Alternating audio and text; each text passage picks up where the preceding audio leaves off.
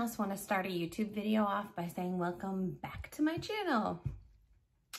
Just me? Anyways, welcome back. I got my hair freshly cut, freshly colored, and it's finally clean hair day, and I'm gonna teach you how to create some really cool beachy waves with a short, blunt cut bob. It has taken me 2 years to grow out having a full side shave. Actually, I had completely all the way around shaved. It's taken me so long to grow it out, and I finally have like the haircut of my dreams thanks to my amazing stylist and thanks to using some amazing products to help with the growth and recovery of my hair. So without further ado, let's get into creating this really fun look using a flat iron to curl your hair and my favorite blow dryer of all times. First things first, you want to make sure you always have some type of heat protectant in your hair. So right now I just shampooed and conditioner. I'm going to be using the Third Wheel, which is an amino keratin treatment for your hair from Head Candy. It's amazing. It's got all types of keratin amino acids in it. It's a leave-in strength and shine, but it's also a heat protectant. So you're getting like all types of amazing treatment for your hair. Okay, I'm going to say amazing probably, I don't know, 87 times during this video. It's fine. Then I just brush it through. I use this Naughty Girl brush because I have a ton of hair. Even though it's fine in texture, I just have a lot of it. So sometimes it's hard to get through it with like a wet brush. And this one's kind of rounded to your head and it'll really get down in there and get all of your tangles out. And that is gonna get all the product move through my hair. And that is what my secret is to having like that smooth, silky, shiny do like all the time. I'm then gonna use a microfiber towel, which seems kind of extra, but trust me, this is a step that you definitely wanna get into the habit of. And you could use like a t-shirt or you could use like a microfiber towel to get all the excess moisture out of your hair before you dry it. Number one, it cuts down your dry time so that you're not like overly using heat on your hair. But number two, it's less damaging than like a terry cloth towel, because all those little hooks on a terry cloth towel are actually gonna be more damaging when you're trying to rough up your hair. So fiber cloth, my favorite. Next up, you're gonna grab your favorite hair dryer. This is mine. This is the BFF Professional Blow Dryer. Obsessed with it. It is crazy, crazy quiet. Let me turn it on, ready? Crazy quiet, that's on full blast. And it is crazy, crazy lightweight. And that's my favorite because like I said, I have so much hair. So when I'm using a blow dryer, sometimes my arm can just get really tired using a blow dryer. But this one's super lightweight. I love it. It's insanely quiet so it doesn't wake up my kids when they're napping and I'm trying to sneak in doing my hair. And it dries your hair really fast. So it's got a cool shot, turbo shot. It comes with the diffuser. It comes with all types of awesome stuff. So I'm gonna just do a rough dry of my hair. I'm actually gonna time it and see how long it takes.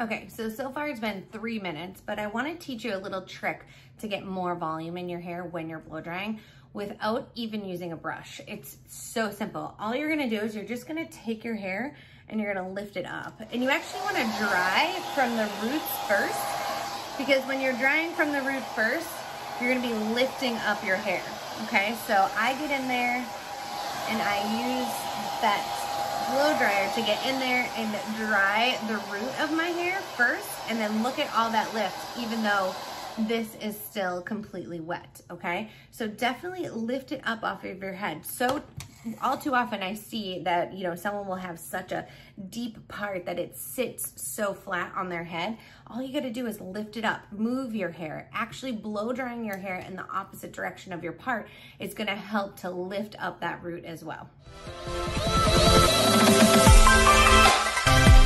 Okay, now that we have our hair completely dry, I wanna talk about one more part of a blow dryer that's really important, and that's this little attachment here, okay? Whatever we're gonna call it, I call it a diffuser. It's probably not called that, it's fine. We're not professionals here. It's a nozzle. It actually says nozzle right on it. This is so crucial to keeping your hair healthy, and I could not for the life of me figure out how to blow dry my hair with one of these things on my blow dryer. Like I would always just blow dry my hair like this, right? Well, when you use your nozzle, it's gonna give you that much more space between the direct heat and your hair. And the further away that you can get that direct heat from your hair, the more moisture your hair is gonna hold, the more shine it's gonna have, and the longer it's gonna stay healthy. Having that direct heat source too close to your actual hair is actually gonna burn it, dry it out, and keep it like kind of dull and lifeless more than like shiny and healthy looking. Okay, now that we have our rough dry done, we want to section this off 3 times, okay? So I'm just going to use a little alligator clip, and I'm going to start from the bottom. So I'm just going to clip up everything else that I have up top and leave that bottom hanging out, okay? I'm going to brush out any knots, but you can see this is just that rough blow dry. That's not, you know, anything smooth or anything styled. And I feel like that actually gives you better volume and more texture when you're creating this look, okay? So I'm gonna use a 1-inch flat iron. This is the Miss Pris from Head Candy. I'm gonna have it on 330 degrees, okay? 330 is perfect to get just that little bit of a wave. The higher that you put the temperature, the tighter that the curl is gonna be. The lower that you put the temperature, the looser the curl is gonna be. So we wanna be somewhere happy in the middle so that we can create these really fun looks, okay? So we're gonna start off by taking a little section, pointing our flat iron down and twisting it away from our face, and then leaving the little ends out so that you get that kind of piecey, choppy look, okay? And that's gonna be like the little wavy curl that you get. Now don't touch it, okay? Let that heat cool off of it, okay? And now I'm gonna twist towards my face, okay? So we're gonna alternate. We're gonna go backwards, we're gonna go forwards, we're gonna go backwards, we're gonna go forwards. Always leaving those ends out and not brushing through the curl just yet. So a little tip and trick that works for me is when I wanna curl away from my face, I go down, and when I wanna curl towards my face, I go up, okay? So I'm gonna take one more, and I'm going up now, and that will help me go towards my face, okay? And you just wanna alternate those curls all the way around.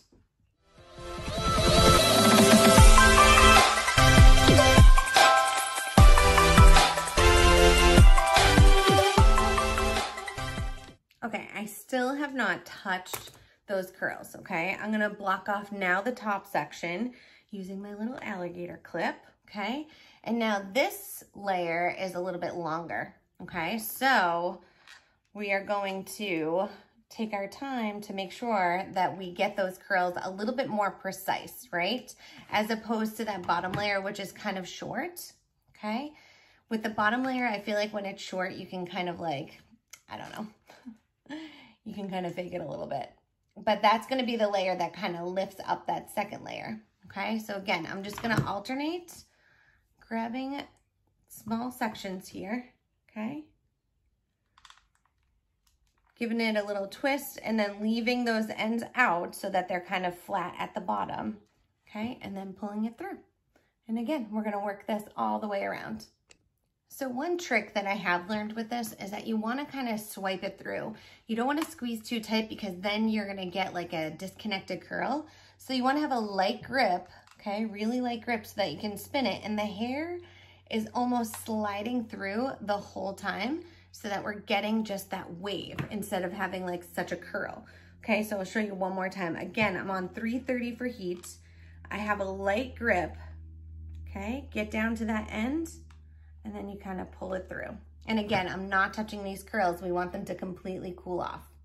Okay, last layer, most important layer. Let's take this down. Now I part my hair this way. So I'm gonna start my curls on this side, okay? And I'm gonna really pay attention to how these are going because these are like the curls that you actually see. So I'm gonna choose a little bit wider of a section, okay? And I'm gonna work that all the way through and see how I let it go. I was holding on to it too tight.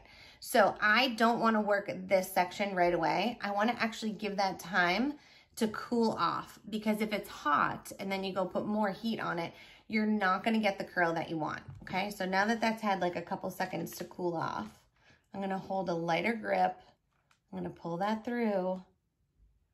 Look at that shine too. And then we have, see, it's like that choppy with a little bit of the wave, okay? Sometimes I still get excited when I see these curls. I'm like, yes, I did it, okay? So we're gonna grab it again, Okay, give it that curl. I'm having a light grip on it. See the shine that we're working with? Okay, and the flat iron has a lot to do with it too, you guys. Like this has the infrared technology in it, so it's gonna give you even heat distribution as well as like locking in the moisture of your hair instead of pulling moisture out of your hair. So I'm gonna work these few pieces back so that the back has plenty of volume too, so that we're not just pulling everything to the side. And then I'll be back and we're gonna like pull it all through and add some product in. Okay, now that we have pretty much everything done, we're gonna go through and touch it up with a few more things. What I love to do, because it's clean hair day and I don't like to put a ton of product in my hair when it's clean hair day, is I'll actually use some dry shampoo for some texture. So again, we wanna lift up by the root and get in there, okay? Lift up by the root. And this is gonna just kind of take some of that, you know, super silky smooth because your hair's so clean, and throw just a tiny bit of grit on it, okay? Then I'm gonna take my hands and I'm gonna pull through all of these curls, okay? And I'm gonna let them do their thing.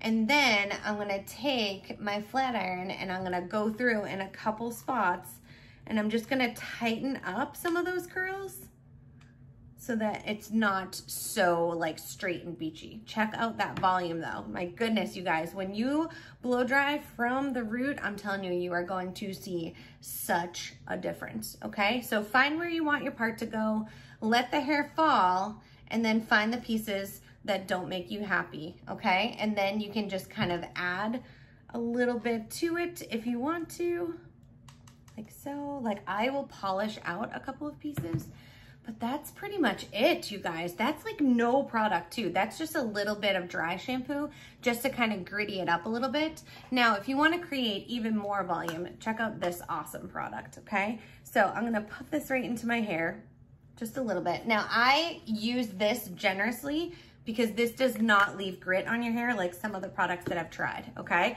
And then I'm just gonna get my hands in here and I'm gonna like, boom, lift that hair up to have this insane volume.